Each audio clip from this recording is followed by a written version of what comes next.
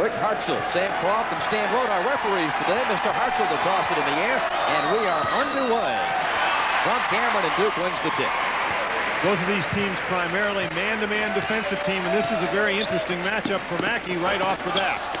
Leitner controlling, powers up against Geiger and scores. That's an awfully difficult matchup for Mackey, and here comes Duke with some pressure. To midcourt, John Berry looking at the basket and ties the game. Bob, we talked about transition defense. Against the Duke defense, you'd work a long time to get a shot like Berry just got. Excellent conversion in transition by Georgia Tech. Ryan Davis handling it outside, and it goes to Leitner. Thomas Hill had the big game against Maryland Wednesday and hits his first jump shot today. 4-2 doubles. Georgia Tech attacking after beating the initial pressure. Out of bounds to Duke. Travis Best that time taking it into an awful lot of tall traffic in there, was not able to get the shot to go, and then Mackey couldn't control the rebound. I think early in this basketball game, as we watch the game develop, Brian Davis is very effective playing from the perimeter and heading toward the basket. Mackey's going to be hard-pressed to stay with him. Thomas Hill is open. And underneath, here is Grant Hill reversing. Acrobatic move for the Western Virginia sophomore. 6-2 Duke. Boy, what a play by Best. And Hurley comes up with it. Bobby looking to push it up the floor. Shovels. Stiff. And a foul.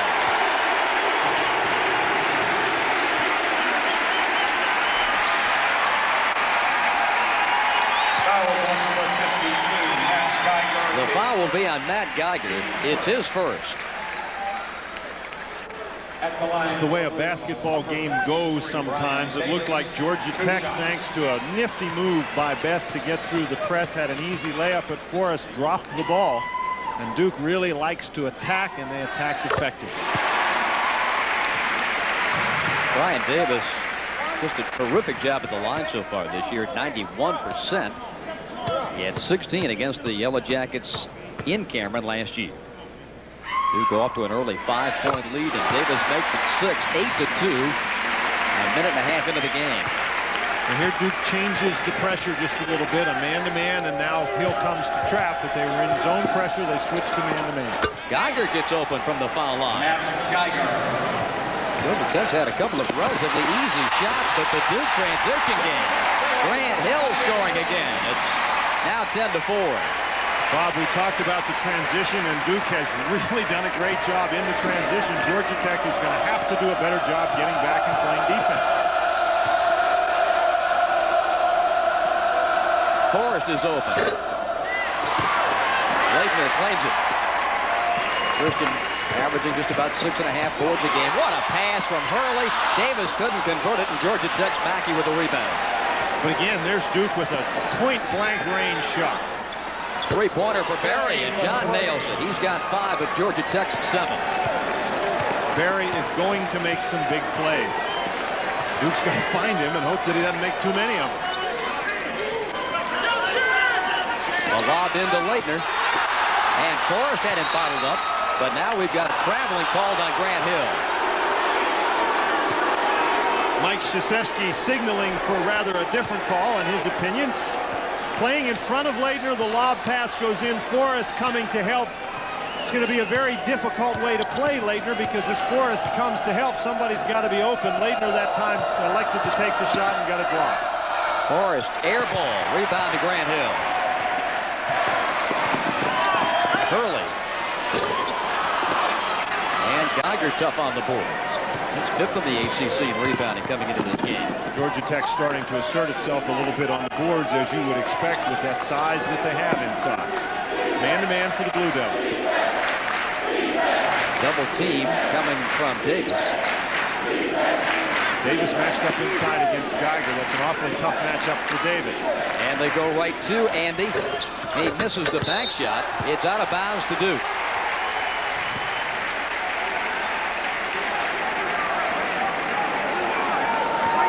The Blue Devils in front 10-7.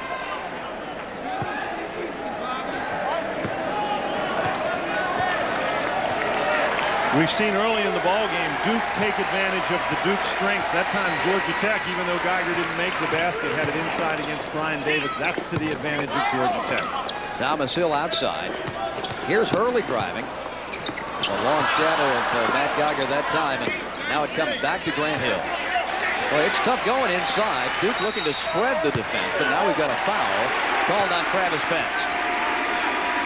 Of course, you get those big guys from Georgia Tech, and if they're allowed to plant and not have to move on the defensive end inside, they're going to clog it up pretty good. Here you see Forrest matched up against Grant Hill.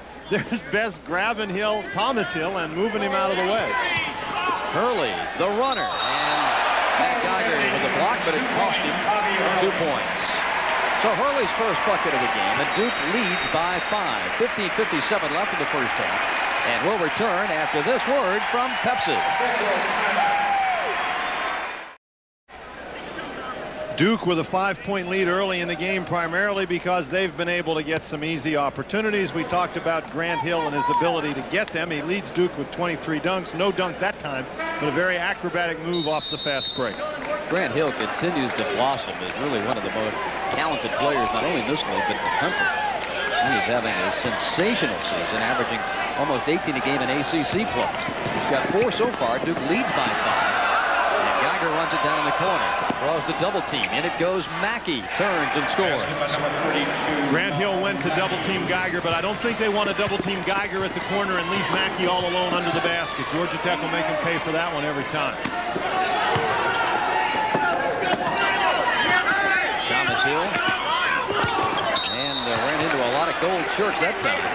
Kicked by Geiger out of bounds. Pretty good defensive reaction by Georgia Tech because Duke moved the ball well offensively on that particular series, but they weren't able to get an open shot.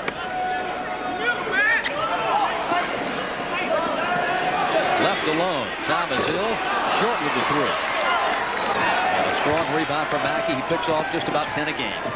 Georgia Tech has not had too many opportunities to get out on the break. They did that time. Duke got back well. And Geiger pushed as he caught the ball. Well, now, if you're Duke, you're hoping that everybody feels that the big guys are just clumsy and they're going to fall down, but the officials in this particular play are not fooled. Geiger with the good cut. That's an awfully tough pass from Berry. That's really a break for Georgia Tech that Hill commits the push right there. Ever dream of putting together the All-ACC Dream Team? Well, stay tuned at halftime. A True Value will tell you how. 12-9, Duke in front here. 15-11 left in the first half. In a game like this, Bob, it's not all that important to make the great plays, but to make the easy plays that are available. Georgia Tech forced it a little bit that time. They're lucky to keep the ball.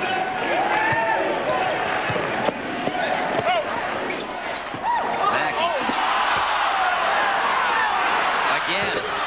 And it stays in for him. He's got 4 points. A lot of congestion with those big folks inside. And there's that inside power of Georgia Tech. Leitner was forced to come and help against Geiger. That left Mackey alone. He was able to claim 2 rebounds and finally score. Christian strong to the bucket. 14-11 Duke. Forrest with the runner. Forrest really struggled the other night at NC State. Great pass. Georgia Tech would certainly like to get something from Forrest early in this game. Geiger shuts off Leitner, but now Brian Davis going to work. And that's a foul, though, called on Malcolm Mackey. Thus far, early in the basketball game, Duke has been able to isolate that young man right there out on the wing with Malcolm Mackey, and he's just too quick for Mackey out there. Tony Lang is coming in. The sophomore from Mobile, and Brian Davis goes to the bench.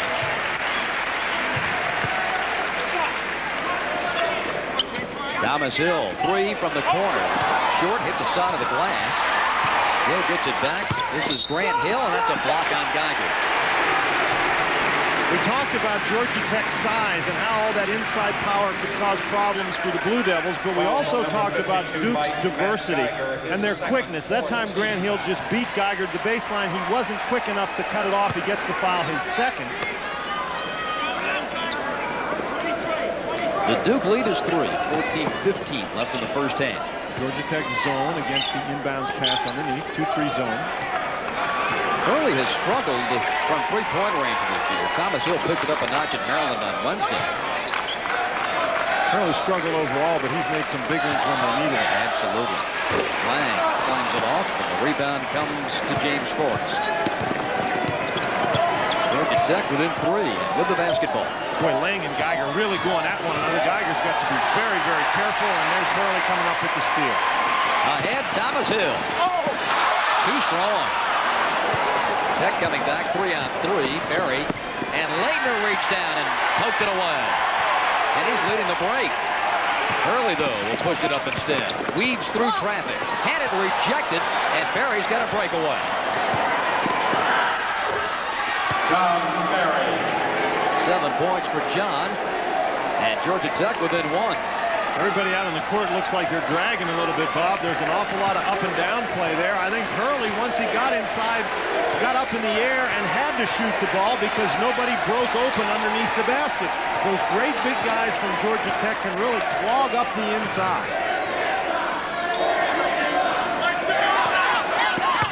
Leitner draws a crowd defensively. Hurley. Lang inside. Best got a hand on it, knocked it out of bounds. That's really a nice play by Best. Generally, a guard inside isn't going to take it from a big guy unless the big guy dribbles it. But that time, Best slapped it out of the hands of Lang and didn't foul. And I think in doing so, he may have saved Geiger his 3rd personal foul. Bobby Cremins gets Geiger out of the game. Newbill comes back in. Leitner and Thomas Hill are out for Duke, but Marty Clark, I think, came from out of bounds, or may have stepped out. Well, that's a pretty well turnover. conceived out of bounds play. You hide a guy on the bench and then run him in bounds. Leitner. The lonesome end, Marty Clark. 14-13, Duke. But Georgia Tech has a chance to get the lead here. Georgia Tech fell behind early, 10-4, but they've played well. And Forrest puts it home. His first basket of the game, and Georgia Tech leads by a point. Interesting lineup in the ball game right now for Duke. Parks on the floor, Clark on the floor, Lang on the floor. Not a lot of experience there, along with Hurley and Grant Hill. Here's Cherokee Parks for 2. I would think that basket will do wonders for his confidence. Taking it right to him. On the defensive end, he's drawn a tough assignment. Mackey spins, Forrest, or rather Newbill crashing. And a foul has been called on Duke. And it will go against Antonio Lang, his first. 11:59 left here in the first half. 17 foul.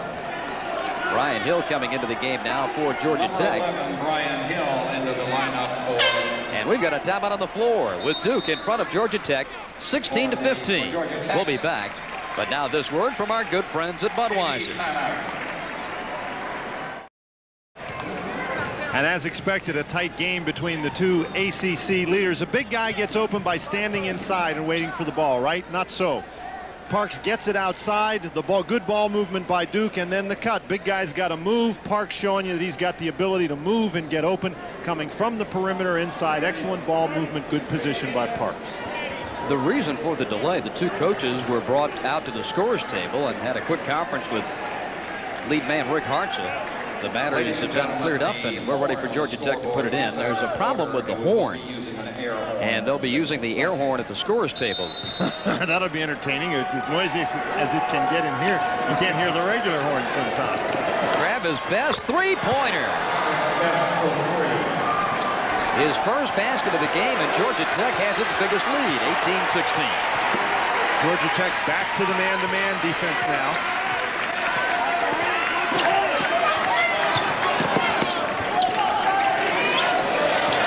Isolated. Good defense by Brian Hill. A lot of Hills in this game. Near steal, Clark and Hill collide. It's out of bounds to Duke. 23 seconds on the shot clock. Bob, and we talked a little bit about it before the game, but Georgia Tech actually has a bench that they can play this year, and they can bring some people off the bench who contribute. Newbill in the ball game right now, Brian Hill. Early driving, and that was slapped by Mackey to give the bucket to Hurley. With this lineup in the ball game for Duke, I believe you have to look for Hurley and Grant Hill to provide the offensive leadership. Hurley taking it right to the basket. Tied at 18.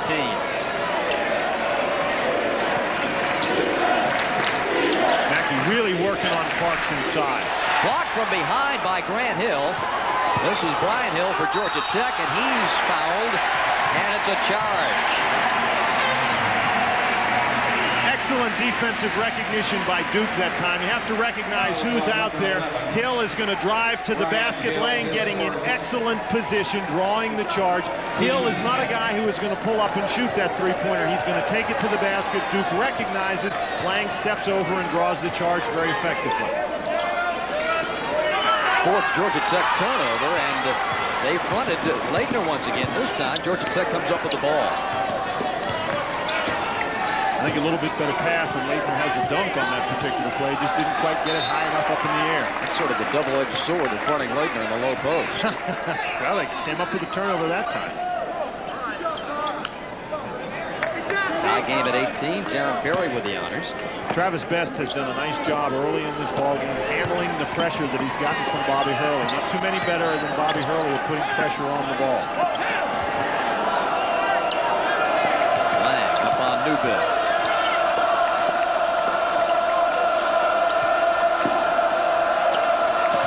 Berry sneaks into the lane, got a great pass and laid it in. That's a good cut by Berry, Bob, but great composure by Travis Best to not panic when he picked up his dribble. Berry helps his teammate out, but that was a great pass. Thomas Hill. Now they work it back out front. Leitner powers up, and a block shot that time for Georgia Tech, and give it to Mackey. We talked about Mackey before the ball game. Leitner with that explosive step to the basket for a big guy, but Mackey was waiting for him. Malcolm sixth in the league in block shots. Travis Best nails another three-pointer. A 5-point Georgia Tech lead. And that young man Best, you can just see his confidence building as this ball game goes on. He's figured out, hey, I can handle this. He's now got 2 3-point baskets. Duke a little stagnant on the offensive end. Leitner lays it home. Leitner gets himself a bucket because he doesn't dribble the ball. Berry coming for the steal, but Leitner never gave him the opportunity. Great catch and basket. John Berry off the dribble, banks it home. He's got double figures already. 11 points in 11 minutes. For most guys, you would say that's not a good shot. A runner sliding to the baseline, but that's the kind of shot that Berry takes, and he can make them, and when he makes them, they're usually big plays. Duke was getting some easy buckets in transition early. Clark's got a wide open jumper, and he parries this one, but they have been a little stagnant in the half-court offense. A lot of Duke's offense comes from their defense, and Georgia Tech has been taking pretty good care of the basketball. Lang is going to foul Mackey.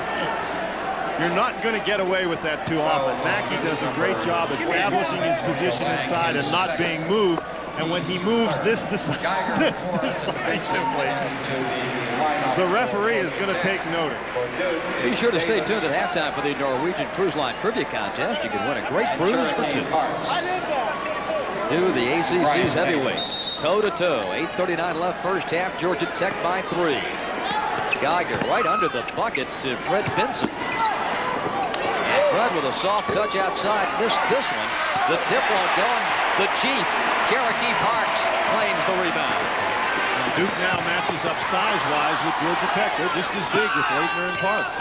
Berry trying to gum things up. Great pass! Tremendous lay-in from Parks on the beautiful feed. Again, though, Parks moving without the basketball, getting himself open. Great pass by Hill. Inside, Leitner fighting for position and couldn't get around Newbill fast enough. That'll be the first foul on Christian. He has been to the barber since practice yesterday, too. Yes, indeed. He goes to the same barber as Montross. Thomas Hill with that pass over his shoulder. Again, Parks, though, cutting to the basket. Everybody sort of standing around waiting for the whistle to blow, but there was no whistle, and a good no whistle. Forrest, easy, inbounds, entry pass, and lay-in. Boy, you don't see that against Duke very often. Mike Krzyzewski barking at his players right at the moment. He doesn't like to see that. 27-24, Georgia Tech. Leitner puts his shoulder into Geiger, but drew the 3rd foul on the Georgia Tech center. We talked about Georgia Tech's depth inside, the ability to bring Newbill off the bench and sort of remain a big team, but they've just lost that depth because Geiger picked up his 3rd personal foul, so Mackey is going to have to come back in the basketball game. In a close basketball game, little things mean a lot, and losing a guy like Geiger for the next 7:46, if Bobby so chooses to keep him on the bench, is going to throw a big wrinkle into that rotation underneath the Yellow Jackets. Absolutely, Bob. One of the things that Duke does very well is they keep the pressure on you throughout a basketball game as Leitner misses the first, and sometimes that doesn't really take effect until late in the game if the other team is tired. Well, you figure if you can rotate Mackey and Geiger and Newbill in the game the entire game, then you keep them relatively fresh. But now, Bobby Cremins has lost that option for the last 7 minutes of the first half. And how often do you see Leitner miss two? Well, here, stop the presses. 86% foul shooting. Parks to Leitner. The young freshman is really giving them a lift. 27-26 Georgia Tech.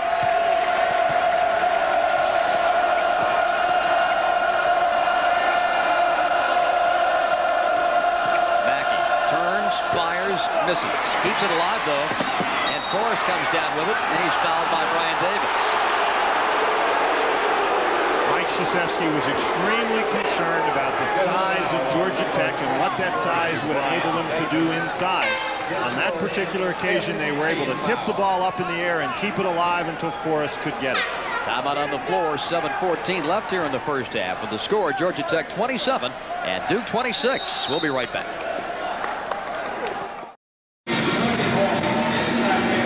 Georgia Tech with the lead, and one of the reasons is watch Thomas Hill. You see him looking around right there before that pass went in.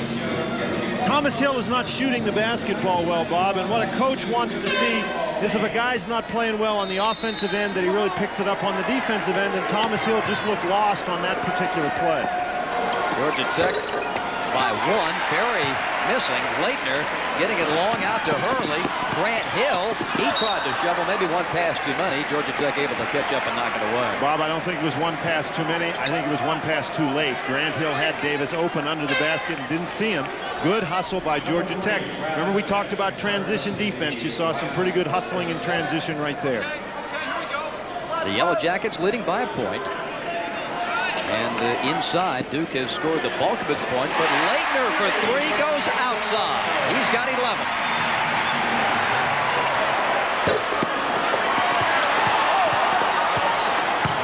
Berry inside, Mackey up and over the long arms of Duke. Parks carried it out of bounds. Bob, the key to that whole play was the fact that Cherokee Parks could not get a good block out against John Berry. He missed the shot and just kept going. He missed it. It's like he knew he missed it. And then he makes this great pass inside to Mackey. Everybody's falling down in there. Parks just can't control the basketball. That's a tough break because if it doesn't hit him, it's Duke ball. He was trying to get out of the way and he fell out of bounds and the ball hit him on the way out. The Blue Devils lead it by 2. Best just one turnover here in the first half. He's done an excellent job at the point today for the Yellow Jackets against Bobby Hurley. One of the keys to the Duke defense is pressure on the basketball. When you've got a guy who's not going to react to the pressure, throws that one away, but I think Newbill, that was a catchable ball. Yeah. The announcers for this game selected and compensated by Raycom and Jefferson Pilot Sports. Any use of this broadcast without their express permission is prohibited.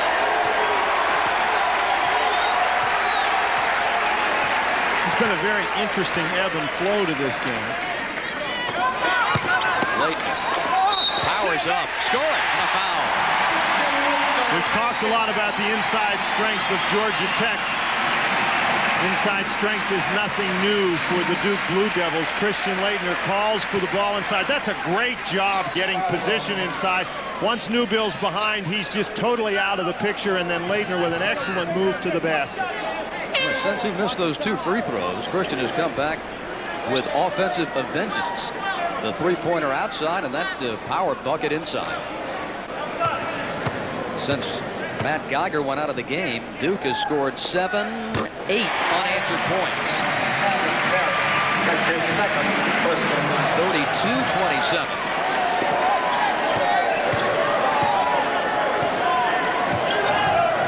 Duke stays in the man-to-man defense. Parks, as we mentioned, has been very effective for Duke on both ends. Forrest, bingo. James has 6. A pretty big bucket there for the freshman. You better believe that John Barry was happy to see Forrest in a position where he could throw him the ball. Leitner, finger rolls this one. We're seeing the entire arsenal from Christian Leitner. The three-point bucket, then putting it on the deck and just going very smoothly to the basket. Barry for 3. What a first half he's having. His second three-pointer and 14 points. Both of these teams have great weapons in their arsenals, and we're seeing them all today. Here's Grant Hill, baseline, reversing. Nope. Leitner, how did he come up with that ball? 18 for Christian Leitner.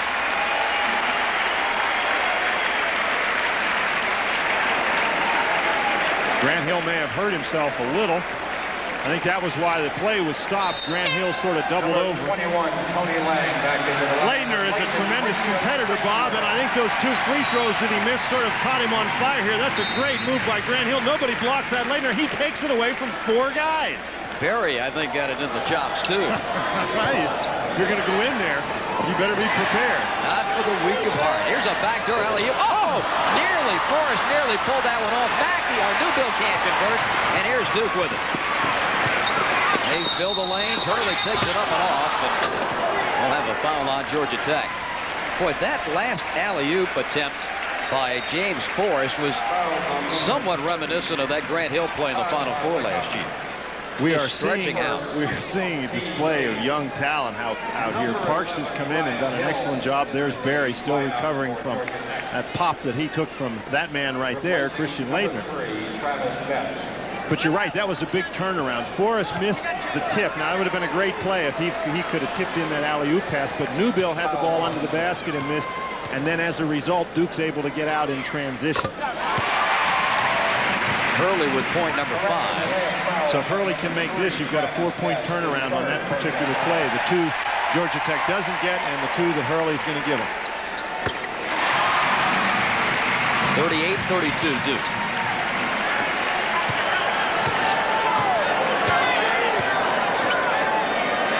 Three fouls on Travis Best. He's been lost, and Georgia Tech coughs it up. Newbill the foul. And you could see what the loss of Travis Best meant to Georgia Tech right there. I guarantee you that the Georgia Tech offense against the Duke press does not involve Ainvano Newbill dribbling the ball up the court. Then, of course, the big guy dribbling up, he picks up his dribble right in the trap. Duke attacking very, very effectively and draws another foul. Now, we made the point when Geiger went to the bench with 3 fouls about that Kremen's hands might have been tied. He couldn't afford to bring it back in. There's still 4:40 to go in the first half. Can you afford to have Mr. Best on the bench for the rest of the half? Well, I think that that's a decision that you don't make right now. Obviously, depends on the way the ball game goes for the last 4:40. But the pressure that Duke keeps on you, their constant attack, both offensively and defensively, one way it wears you down is it does get you in foul trouble. And Georgia Tech in some serious foul trouble now. I think John Barry becomes even more important at this juncture of the ball game. He's had such a terrific offensive game at the 2 spot, now being called on to run the show out front. Barry still looking to score, though. The dish to Newbill. Turnover, Georgia Tech. Now, the whole thing right there was Newbill was not ready to catch the ball. John Barry's penetrating to the basket. I mean, that kid makes that kind of a pass all the time. Newbill's got to be ready.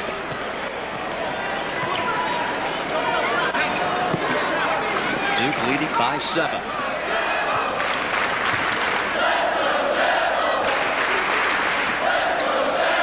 Georgia Tech showing that 2-3 zone that we've seen a couple of times today. Brian Davis, 2-pointer. What a shot for Brian. It was 40% coming into the game. Duke is running up to 9, and Bobby Cremens has seen enough. He needs a timeout. Crucial part of the basketball game for that man. 3:55 left first half. Duke 41, Georgia Tech 32. And now this word from our good friends at Bud Light. Duke stretches out to the 9-point lead, and one of the reasons is their players have such diverse skills. Christian Laettner against Newbill gives the fake that Newbill has to respect because Laettner can hit the three, and then he just explodes to the basket. Nobody comes to step in his way. I don't blame them. With Travis Best on the bench, a 7-0 Duke run since Geiger went out of the game. It's 17-5 Duke. Of course, Georgia Tech still has the strong inside game, but with Best out of the game, can get some more pressure on the perimeter if you're Duke. There's Newbill with the strong play inside. Again, another offensive stick back for Georgia Tech, and Malcolm Mackey putting it in. The strength of Georgia Tech is still out there. It's the inside game. That's where they have to go. Maybe slow down a little bit, but they've got to work to get the ball inside. Excellent job. Ryan Davis again from the outside. And once again, he's got that toe on the line, so he gets 2 instead of 3. Duke back up to a 9-point advantage. Forrest on knuckleball, rebounded by Parks. Davis intercepting the alley-oop attempt was John Barry.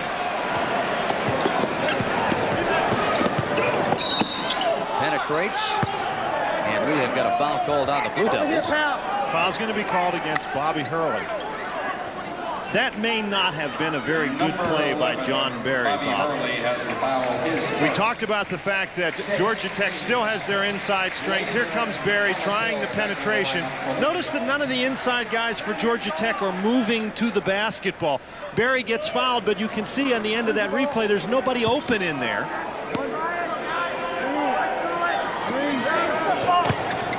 Hill penetrating. Laettner clearing it off for Duke. Long lead for Hurley. Look away to Thomas Hill, but some good defense that time by Malcolm Mackey. And Georgia Tech is coming back 2-on-1. Hill. But the man back was Laettner. We've got a foul. And they call it on Brian Davis. Much to the chagrin of the Duke partisans. Maybe a little inexperience on the part of James Forrest right there. Forrest at about 6'8". Maybe he's the guy that ought to attack Laettner. Here the pass goes. Forrest gives it up.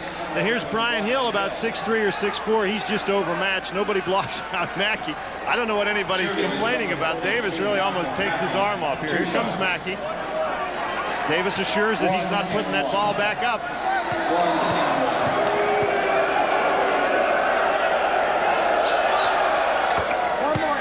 Back for Malcolm Mackey is his 7th point of the game.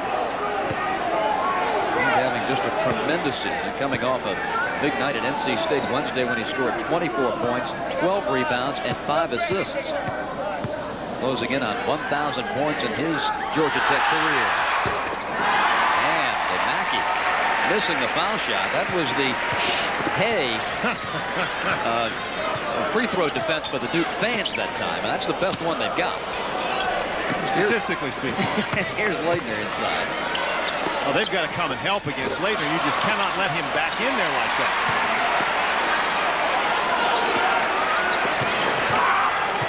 Duke leading 43-38.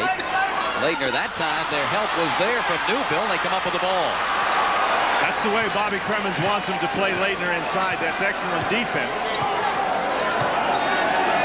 This is where the Georgia Tech bench comes into play. They've still, even with Geiger and Best on the bench, they got some guys who can play out there, and they can certainly play defensively.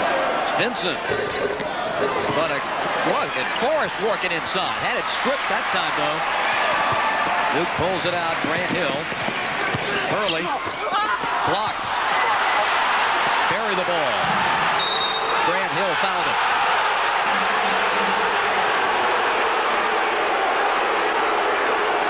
Georgia Tech in the bonus. Grant Hill, his first personal foul. Mike Krzyzewski looks like he's trying to pull his shirt back so he can tell what time it is. Again, a 3-on-2 break. Hurley takes it right into the crowd. Some struggling going on inside. Barry's going to get fouled as he tried to break out. It's a very interesting sequence right there. One thing that you'd have to say, Bob, with 4 minutes and 40 seconds left when Best goes out, the lead is 7, and Georgia Tech has hung around. Duke has not been able to stretch out the lead.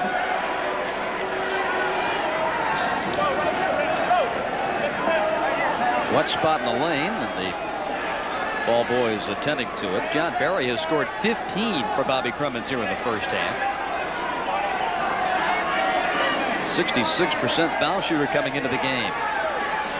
Well, I tell you what, that floor ought to be dry and clean. We spent a lot of time down there on that particular occasion. Well, it's a TV game. You know, you gotta let mom and dad see you on camera. John Barry was 16. 44-37 Duke in a minute 35 remaining in the first half. 43-37, Bob. We're looking for the scoreboard here, and they just fixed it. 43-37. Loose ball. Turnover for Grant Hill. And John Barry controls the dribble. Thomas Hill blocks it. But that's going to be goaltending. Barry now with 18. One thing that Mike Krzyzewski has been worried about with his team is they have played in spurts. This is just a great move by John Barry. And Duke looks like they're going through a little bad spurt right now. Georgia Tech hanging around with two of their starters on the bench in foul trouble. Thomas Hill trying to get it inside against Vincent.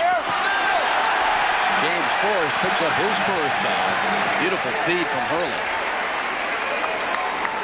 Duke has been able to get the ball inside and draw fouls. Of course, that's typical of the Duke attack. They like to attack inside, but they've been able to accomplish that today when their people inside have shown movement without the basketball, and Grant Hill moving without the ball very well.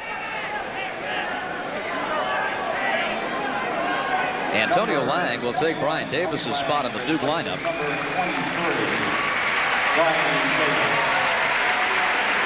Grant Hill to the free throw line. 71% coming into the contest. The preseason All-America averaging just under 16 points per game. He exploded here Monday night against Florida State for 26 points. He's been in double figures in all 9 Duke games so far. Duke up 44-39. 45-39. Duke with the pressure again. Grant Hill's just a perfect guy to play the point on that pressure defense. John Barry to the cutting Vincent. And he gets it to drop. Freddie's first bucket. What a first half offensively Barry continues to have. He's keeping Georgia Tech in the ball game.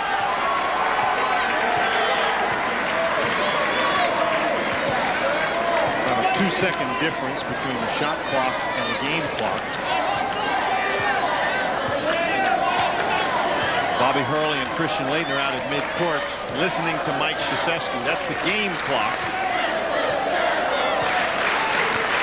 They'll start in about 5 seconds. And look who they started with. Mr. Grant Hill. You know, we talk about the skills that these Duke guys have. Hill can get it there. He's going to be hard to stop. Loose ball. Layton's got it. Shot clock at 1. Hurley buries the 3. And the first half is over. A big bucket for that young man, and Duke leads by 7. Let's go down to Paul Cameron. All right, Bob, thanks so much. Thomas Hill came out of the blocks, missed 4 of his first 5 shots. John Barry, as you guys talked about, has been shooting lights out for Georgia Tech. Tech goes up by 5, and then Geiger and Best get in foul trouble. They sit down. Duke comes right back and extends the lead to 9. And as you just saw, Bobby Hurley buries the 3, and we are at halftime right here. We've got a big show to come. It's Georgia Tech trailing Duke by 7 at the break. We'll come right back to Cameron Indoor after you watch this.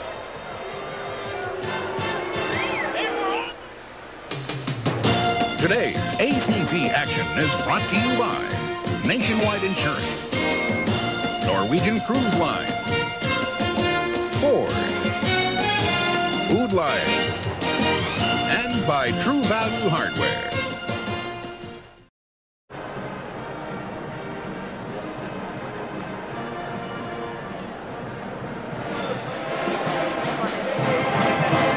Halftime clock is winding down here in Durham as Duke leads by 7 over Georgia Tech, 48-41. Now it's time for this week's Norwegian Cruise Line ACC Trivia Contest. Here is the question.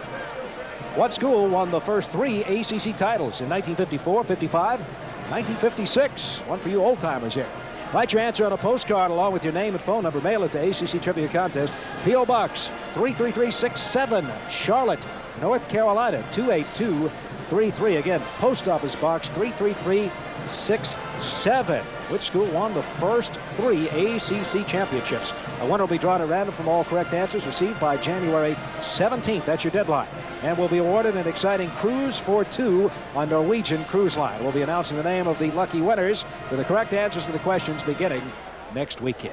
Well, once again, it is Duke leading by 7 on the strength of Bobby Hurley's three-pointer. But I got to feel like Georgia Tech's young players, namely Travis Best and Forrest, both have accepted the pressure of playing here at Cameron Indoor and done very well for Georgia Tech. As Dan Bonner pointed out, the Jackets keep hanging around. Well, let's go back upstairs and hang around with our guys who will call the second half. Here's Bob Rathman and Dan Bonner.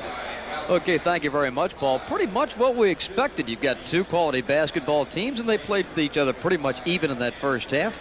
Good half of basketball. Really a very good half of basketball, and it was quite interesting to see Duke would make a spurt when they would go to their strengths, and they would be able to exploit those strengths against Georgia Tech.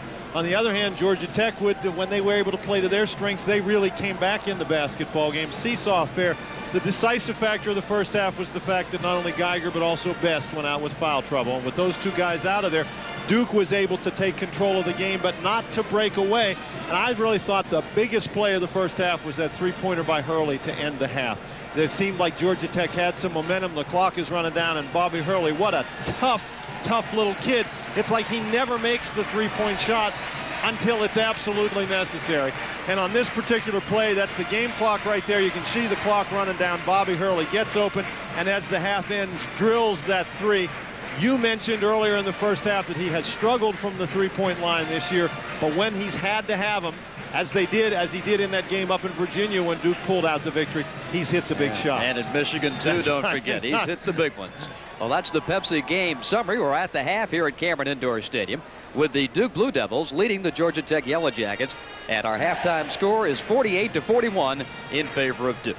We will continue with more. We'll take a look at the halftime numbers and get our second half underway from Cameron Indoor when we continue right after these important messages.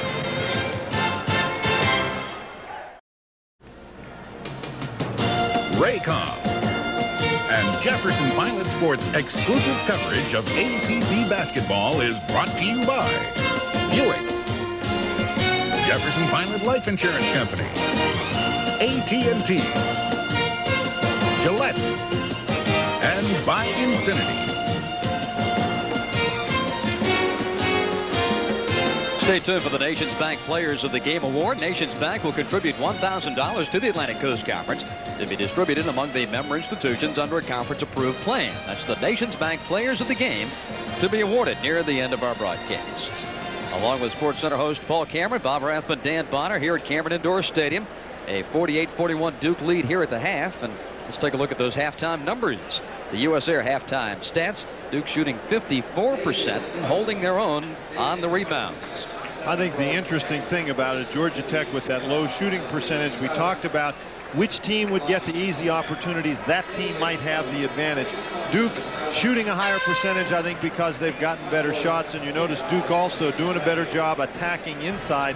8 for 11 from the free throw line. That's typical of Duke basketball. For Georgia Tech, Matt Geiger only has 2 points at halftime. John Barry carrying the load. As we get a chance to look at the scoring leaders here, you can see Barry with 18 points. Everybody else contributing, but Barry has definitely shouldered the load. And as we said, Geiger with only 2 points at halftime for Duke. Christian Laettner missed 2 free throws about midway through the half and then exploded. He's got 18 points. Hurley, on the strength of that last 3-point shot, has 9. I think it speaks to the Duke depth. A player like Grant Hill takes 3 shots in the first half, scores 6 points, and Duke's leading by 7. There's Bobby Cremins. Another point for him to contemplate is Thomas Hill for Duke, who scored 25 points in the victory against Maryland, only has 2 points at halftime. Duke with a lot of weapons. They've shown they can use them all. Travis Best and Matt Geiger in the lineup to start the second half for Georgia Tech. So the original starters out there for both teams. And Best off the dribble bangs it in. That's a 2-point shot. Travis has 8. The Duke lead stands at 5. One of the reasons that it's important that Geiger stay in the basketball game is that Grant Hill is trying to match up against Geiger inside when Duke is on defense, and Georgia Tech ought to have an advantage there. Grant Hill. Davis put it on the floor, and was fouled by Forrest. You saw on that particular play Matt Geiger being very passive, and he has to be passive in there when Duke is going to take it right at him. He cannot afford to get that fourth foul early. So Duke's senior co-captain, Brian Davis, heading to the free throw line where he is 3 of 4 today. He had a good first half with 7 points.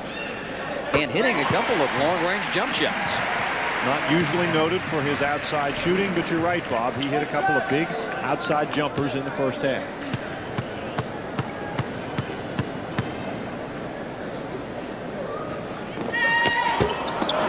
1 for 2 at the line. Leitner on the back of Geiger. And that is the second foul for Leitner this afternoon. Duke was very concerned about their post defense coming into the ball game, and you can understand why, with Mackey averaging 19 points a game, Geiger averaging 15 points a game. So that's 34 points a game between those two guys. Mackey with 7, Geiger, as we mentioned, with only 2 in the first half. So Duke doing the job inside defensively. And Ivano Newbill, who did such a great job off the bench against North Carolina State earlier in the week for Georgia Tech, did not score in the first half. So Duke doing a nice job defending the Georgia Tech inside game. So the Geiger was open, and Barry did not get him the ball. Forrest working the baseline, and that is going to be a double dribble.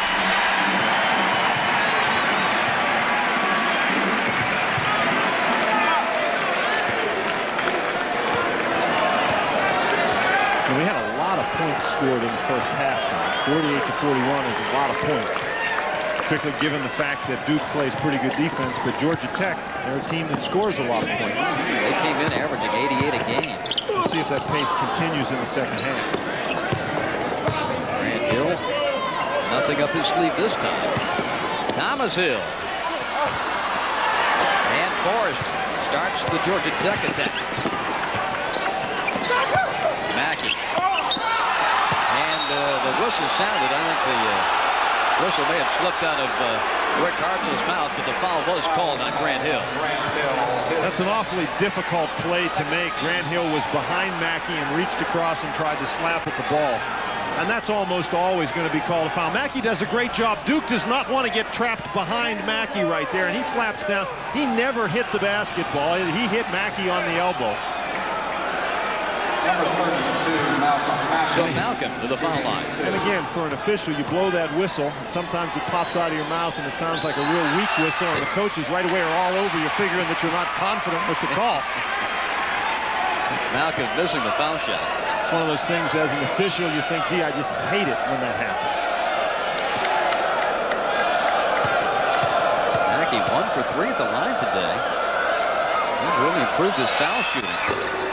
But misses 2 right here. And now we've got a foul called. And I think it's going to be on Geiger, and it is. He ran over Davis away from the ball.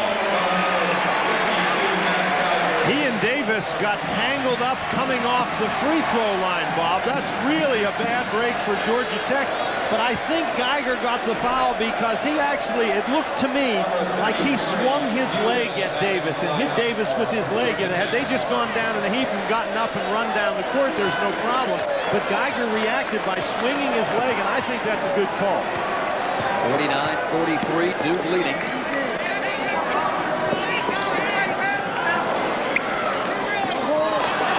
Tip away, but Georgia Tech can't come up with the basketball. 2 minutes into the second half. Thomas Hill really pushing off to make some space. Count the basket. There's been a couple of times in this basketball game when Travis Best has found himself matched up against Thomas Hill. You can see Thomas Hill at 6'4", Best at 5'11". That's a very, very good matchup for Duke. Hill doing a nice job getting position inside. Grant Hill with a steal, but foul to do it. And that's 4 personal fouls on Grant Hill. He just ran right through Travis Best trying to get the basketball. Excuse me, 3 fouls on Grant Hill. 17:47 left, and John Barry to play it in.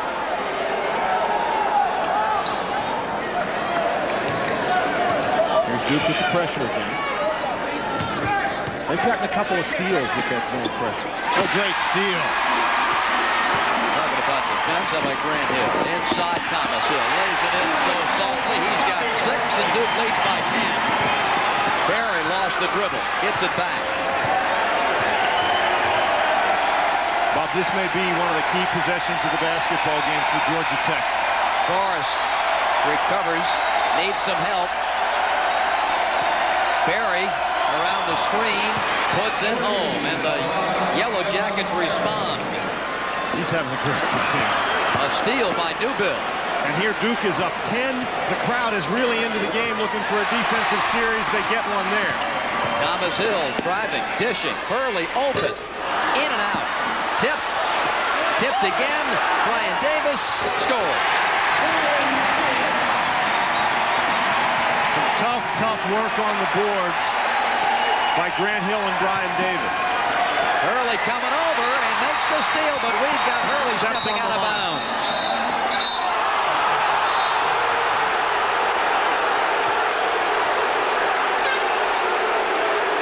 Number 11, Brian. Mike Krzyzewski is not pleased with the call.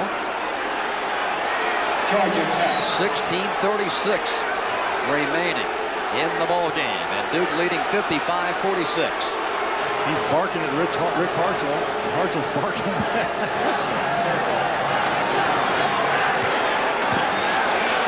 Another key possession for the Yellow Jackets. This time, Newbill feeds Best, and he hits it. Boy, playing with maturity beyond his years here at Cameron Indoor Stadium. We talked an awful lot about Georgia Tech's inside game, but Bob, it's been their perimeter game that is keeping them in this basketball game. 31 so far from the two guards as Thomas Hill connects. And as that basket went in, you could see Travis Best turn toward the Georgia Tech bench with the palms of his hands up. He simply cannot guard Thomas Hill inside, and there Hurley picks up the foul. 57-48 Duke. And we've got a timeout on the floor here at Cameron. Nope, not yet. Just a substitution as Grant Hill comes out of the game and Antonio Lang comes in. Well, it's really hard to tell what we have in one situation or another. The horn isn't working here, and they're using this thing that can't be more than 3 inches tall to try to signal in the noise of this building. It's hard to hear.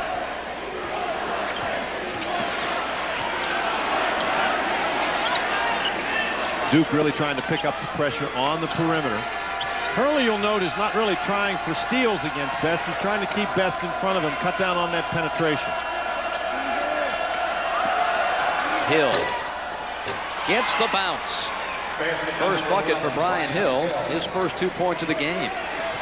57-50. And Hill is one of those guys who, again, is not noted as an outside shooter, so that was a big basket. Let's see if Duke tries to take advantage of that Travis Best-Thomas Hill match inside. Best fronting him in the low post. Hurley outside. Three-pointer.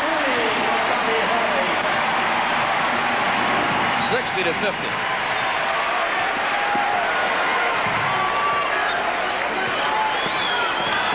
And what's the 5-second count?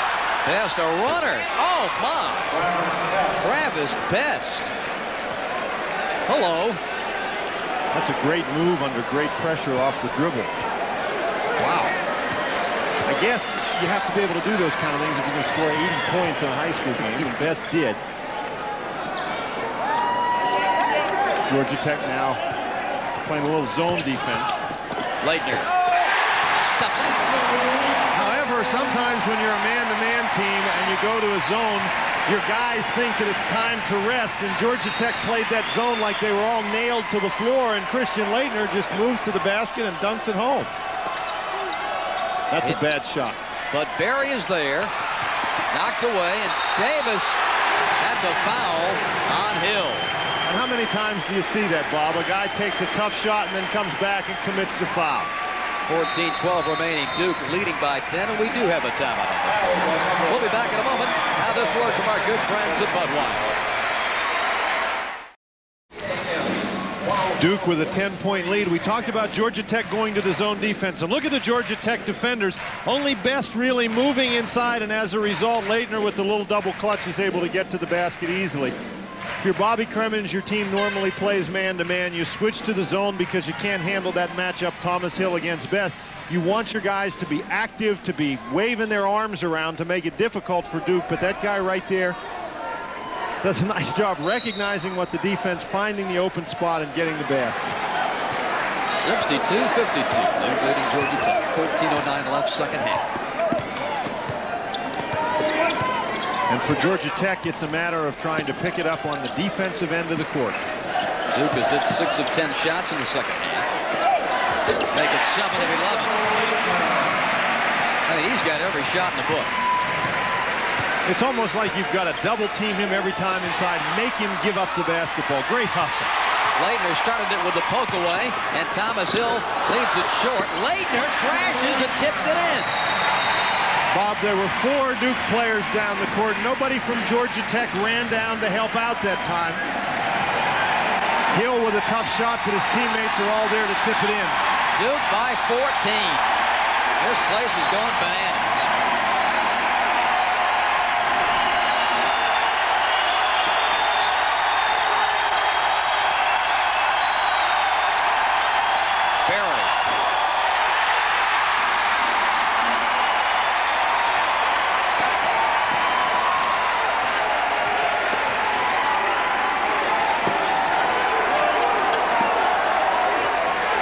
Get the play call from Mike Krzyzewski. Bobby Hurley brings it up top.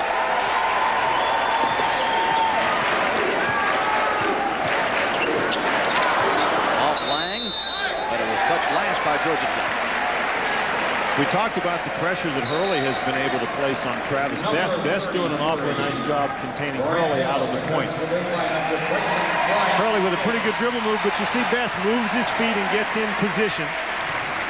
That's an awfully tough pass that Hurley tried to make. 66-52, Duke on top. Brian Hill on the ball game. Georgia Tech actually going to a 3-guard lineup. Left alone for 3. Thomas Hill. Georgia Tech wants a timeout. They'll take it right here. On their feet at Cameron Indoor Stadium. The Dukies on top 69-52 over Georgia Tech. We'll be back after these words.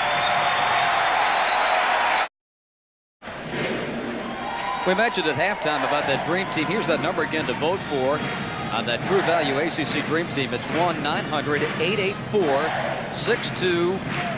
That's 1-900-884-6ACC for the True Value ACC Dream Team. Bob Ransman, Dan Bonner, Paul Cameron with you here at Cameron Indoor Stadium. 69-52. Duke leading Georgia Tech. And, well, this one, Mr. B opened up to a 17-point spread in a hurry. Got out of hand quickly, and one of the reasons is John Barry has been sort of cut off by Duke. Another Tech turnover. That swarming defense. Look at the bounce lead. Hurley leads it for Hill. Oh, my. If you're Bobby Cremins and you call a timeout, that's not what you want to see out of the timeout. John Barry, contact, that's a block. But Bob, to get back to the point that we were making about John Barry, as Thomas Hill, I think he may have gotten the wind knocked out of him. But John Barry carried Georgia Tech in the first half. As you can see, he's trying to get the ball up the court there, runs into Thomas Hill. Hill falls very, very hard. That's a pretty good call. Hill wasn't set. But Barry carried Georgia Tech in the first half with 18 points. In the second half, he only has 1 field goal. That was a 3-pointer, but he's been limited to 3 points. 2 turnovers now in the second half. So Duke continues to shut off the Georgia Tech inside game, but they've also taken away John Barry on the perimeter. You can see there the Blue Devils outscoring Georgia Tech by 12 over the last 3 minutes. Dave Engelhardt, the Duke trainer coming over, reminds us to pass along our best wishes to Max Crowder, the longtime Duke trainer. Underwent surgery and missed his first Duke game in 899 at that Michigan contest. Want to wish Max the best. I haven't seen him, but somebody said Max was supposed to come to the game today. The runner by Barry. The urging 23 for John Barry. But if Georgia Tech is to turn it around, it has to begin at the defensive end. Absolutely, Bob. Nobody comes back strictly on the offensive end because when you're down 17 points, you can't afford to trade baskets with the other guy. Geiger, of course, back in the ball game with the 4 fouls. Leitner. I don't know if there's a shot we haven't seen from Christian Leitner. Well, as his 3rd foul, however. We've seen turnarounds. We've seen power dunks. We saw a couple 3-pointers. See drive to the basket. Oh, yeah, that too. We got that covered too. Stay tuned for the Players of the Game Award. It's brought to you by Nations Bank. To the free throw line, James Forrest. Another in a long line of great freshman talent that Bobby Cremins has recruited to Georgia Tech. You think back to that run of ACC Rookies of the Year as Forrest bangs in the foul shot. Number 34, James Forrest. He was the Georgia Prep Player of the Year last year at Southside High in Atlanta.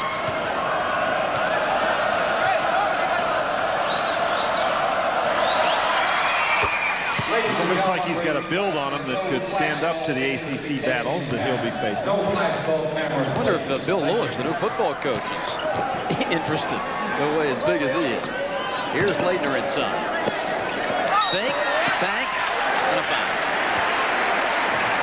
Bob Duke is doing an excellent job getting the ball inside to Leitner and then drawing the defense away from him. I just do not believe that you can let Leitner, who does a great job getting position. Now watch, there's no defense come for a while. He's able to see, to react, set up his move. Now when Geiger finally does come over, it's all over because Leitner's got the whole thing set up the way he wants it. You cannot let a person with the talent of Leitner have the ball that close to the basket and have that much time to decide what he's going to do. Amazing. He has missed 3 of 4 at the line today. This is an 86% shooter this year who hit 35 in a row earlier this season. 27. And with that free throw ties Dick Broad for 9th on the all-time Duke scoring list.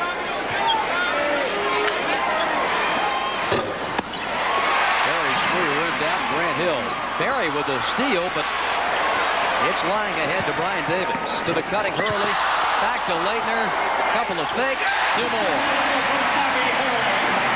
What a catch by Leitner. 20-point spread. Brian Davis diving for it. Up 20. They don't quit. Best for 3. And Duke is running 3-on-1.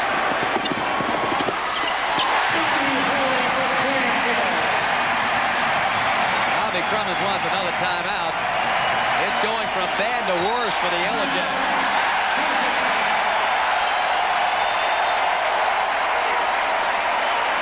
Number 1 Duke sending out a message.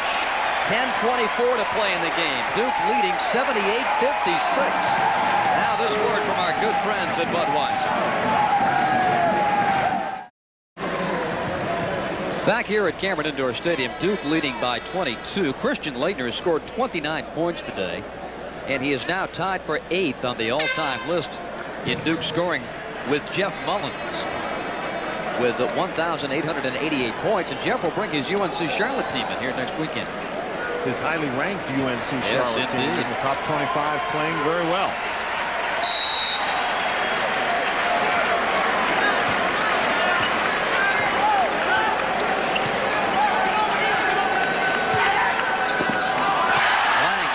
That forced pass. And coming out of that timeout, Duke showing you a little zone defense on the half court. Particularly in the second half, Bob. Duke's defense has just shut off everything that Georgia Tech is trying to do. The Yellow Jackets cannot run their offense, and when you can't run your offense, it's awfully hard to score points.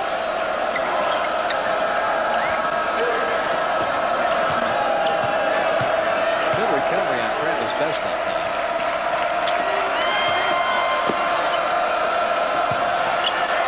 Firing. Here's Barry reversing. Geiger battling later for the ball. And Nathan Christian eventually comes away with it. Now, of course, Geiger's had foul problems the entire game, Bob, but he really hasn't given. Early to Dick. Good grief. 80-56. And that's a charge on Barry. Taken by Leitner. He's hit every column today. His first personal foul fouls. When you have the basketball, the defense does not have to give you any time or distance. If Barry had not had the basketball, that's probably a block. But Barry had possession of the ball, and so Leitner can step in there. The only thing about that charge was it took Christian a long time to eventually hit the deck. That's a big kid, 6'11", takes a while. Hurley for three. The roof has fallen in on Georgia Tech here. You know, we said earlier this morning, Dan, no way they can get beat by 41 again. But this has just turned into a nightmare for Bobby Crump. Fouls on Dukes number 21. One of the things that happened is Bobby Cremins has to start the second half with Best and Geiger both with 3 personal fouls. They know they have 3 personal fouls as Leitner gets a big hand as he goes out.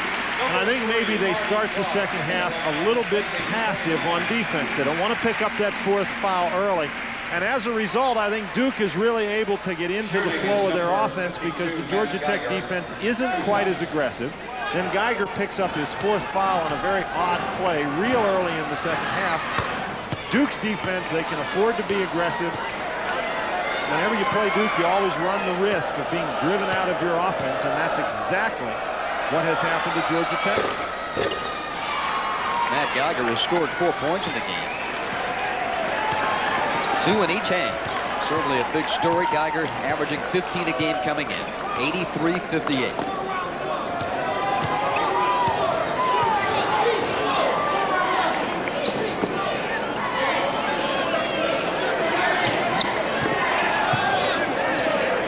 Inside to Cherokee, but the lob from Hurley too long. That's a tough pass to make, throwing it over the top of Geiger, but had he been able to get that ball just a little bit shorter, Parks had a dunk. The Georgia Tech defense is very, very passive right at the moment. Best 4-3. Duke running. Hurley's got Thomas Hill up ahead, and he lays it in.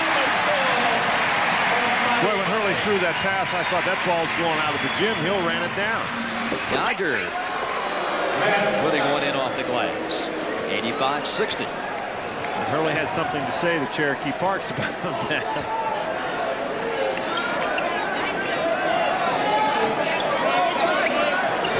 Clark alone on the baseline, and he traveled. Bob, we talked about Georgia Tech's defense being a little bit passive as Geiger throws the ball in. Clark walked that time, but he had a wide open cut to the basket there. It looks like somebody lost him on the defensive end. Barry outside. Hits this one. 26 for John. He's hit in the game 4 3-pointers. 85-63.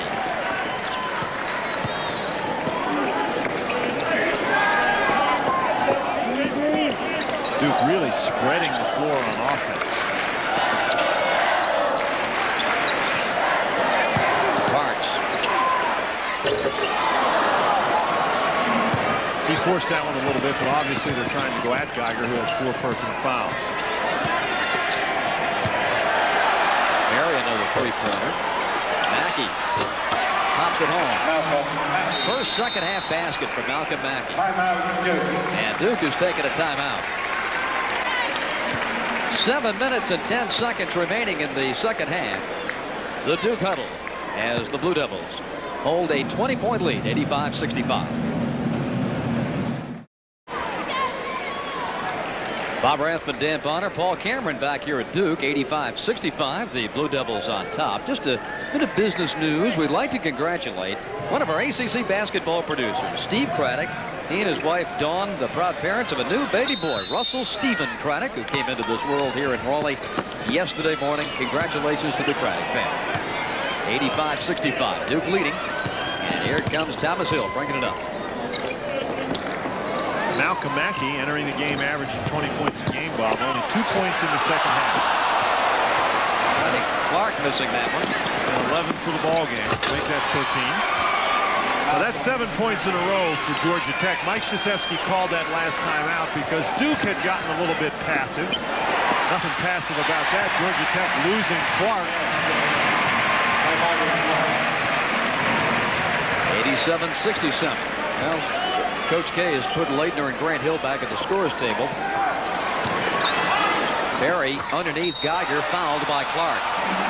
Well, there is a tendency for if you're a college basketball team that Duke has worked so hard up to this point with 6 minutes and 25 seconds left in the game, and they ran out to the 25-point lead. There is a tendency to relax, and if you relax, Georgia Tech is a team with an awful lot of firepower. They are capable of coming back, and that's what Mike Krzyzewski doesn't want to see. He doesn't want to see his team get passive and allow Georgia Tech back in this basketball game. 2 shots. Matt Geiger at the line. Point number 7. That 4th foul came at 18-18 in the second half on Matt, and boy, the Devils never looked back. Leitner secures it. He's out there with Hurley, Grant Hill, Clark, and Thomas Hill. The Blue Devils looking for their 21st consecutive victory at Cameron Indoor Stadium. They're up by 19. And you can see here what kind of problems Georgia Tech is going to have coming back in the game. Georgia Tech knocks the ball out of bounds there, but there's no way that Matt Geiger can guard Grant Hill out on the perimeter. Those big guys really help you out in a game where you're ahead or it's an even game and you can play your game. Grant Hill hit the deck hard, but still put it in. But if you're going to try to mount a comeback with some defensive pressure, those big guys are not going to be able to guard the smaller, quicker Duke players. Mackey trying to spin it in. What a foul on Duke. Fouls against Grant Hill. More ACC action coming up. We'll have the Florida State Seminoles with their first visit to Winston-Salem as they take on Coach Dave Odom's Demon Deacons of Wake Forest. Next, our second game in our doubleheader Saturday on this ACC network station. 5:54 is the time remaining here at Cameron.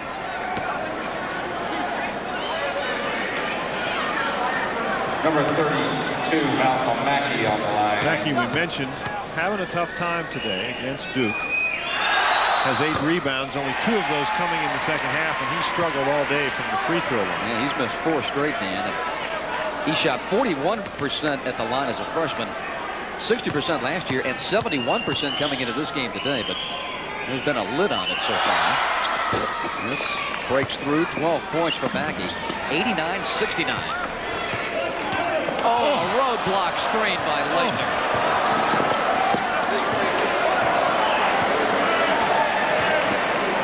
To Best's credit, he kept right on going. He bounced off and got down the court. He is still with us. His head's got to be buzzing, though. Grant Hill. Oh, what a tremendous burst.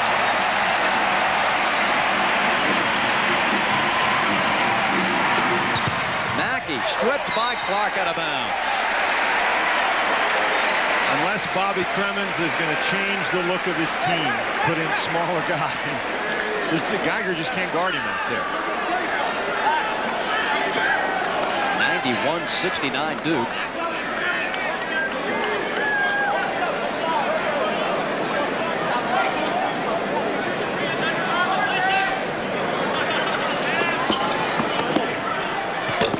Mackey too strong. Clark starts the running game to Hurley. Pulls up. Grant Hill tipped it out. But now they say last touch by Georgia Tech.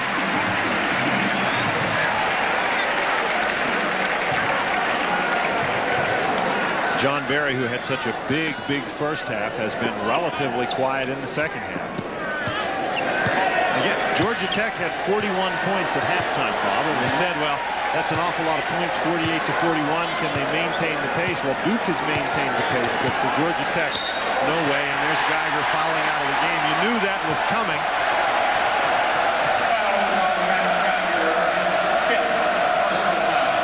So Matt to the bench. 7 points, but well, when you look at his game today, circle the minutes played column. They just weren't there when Tech needed them. Only 1 rebound for Geiger.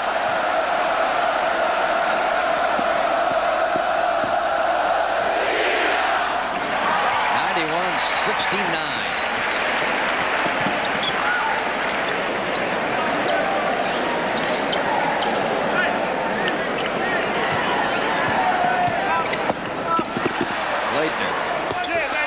was too far underneath. No problem.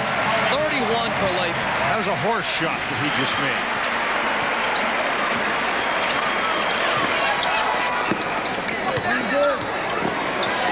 Forrest. James with 10. Ninth time this year he's been in double figures. Well, I'm sure the Georgia Tech coaching staff is very happy to see that. Forrest in his first ACC road game up in Raleigh the other night in a Georgia Tech win really did not play very well. If there's a positive thing about this game for Georgia Tech, it might be that Forrest reacted very well today. Big collision between Hurley and Newbill. They sit at the floor at the other end and watch Berry lay it in. Well, they may as well. And that was a very interesting picture. They just sat there together. When the ball went in the basket, they both got up and got set to go again. 93-73 Duke. You can understand Hurley. He hadn't been out of the basketball game. Now here's Leighton. I'm going to show you more of his package. Mackey's got to be running. Geez, just go down inside here. Thomas Hill. Here's Leitner sticking it back in. 33 for Christian. His career high is 37. Well, we've got a lot of guys at the scorer's table for Duke. Mike Krzyzewski just about to call off the dogs here the next time play stops. The problem for Bobby Cremins is those guys he puts in the game are no slouches. Travis Best with 14. Christian Leitner walking up the court with his hands on his head.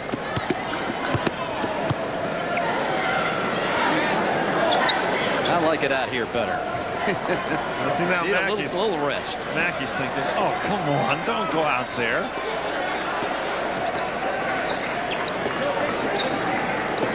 This is tough for Forrest, too. The versatility of the Duke team is just really hits you in a ball game like this. They can take their guys and play inside, they can play outside, they can bang you on the boards, they can shoot from the perimeter.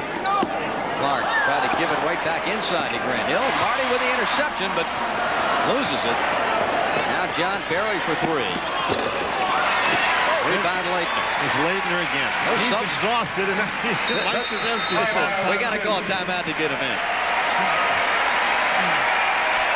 2:09 left. Just a tremendous performance. 95-75. Duke leading by 20.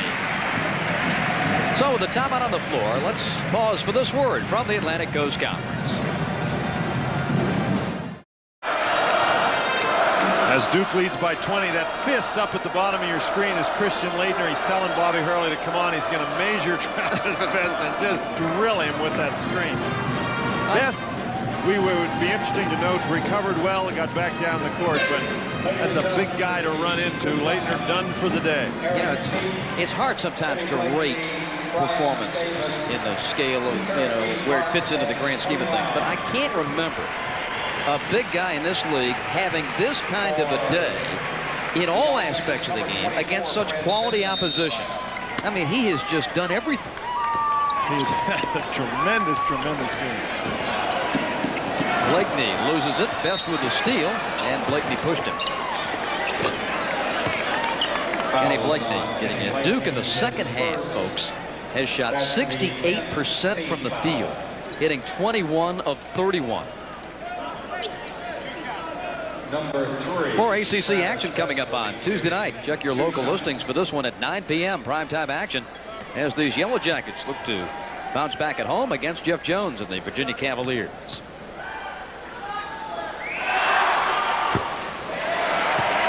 Travis Best has scored 14 today, 8 of them in the second half. 4th in the league in assists and 5th in three-point percentage coming into this game today. He was the writer's choice in the preseason as the ACC Rookie of the Year. 95-76. Pressured by the Jackets. Duke beats it. Eric Meek has it rejected in the second row by James Forrest. Georgia Tech still hustling out there. Getting down the court was Forrest to block that shot. For Georgia Tech, you're just hoping the clock runs quickly so you can get out of here. Loose ball. Mackey to Best. Well, the years change, the players change, but this has been a house of horrors on the overall for Georgia Tech. They have won only twice in this building in 18 tries. Well, Georgia Tech coming in the league at a point where there's been nothing really but good teams here. There's Davis with another easy one. Vincent. Over the backboard, Duke ball with 1:20 left. Vincent has been a big contributor for Georgia Tech from the three-point line, and he hasn't really played very much at all today. That Duke defense, they cut off what they need to. Blakeney giving it to Parks, but Best is there to pick it off. And up ahead, Forrest slams it. 97-80. And of course, at this stage of the game, there's not really very much offense or defense going on. Everybody going up and down the court. This will be the first time all year that Georgia Tech is going to drop a basketball game in which they've scored 80 points or more. Parks. Lang got a hand on it, but Forrest got a hand on Lang.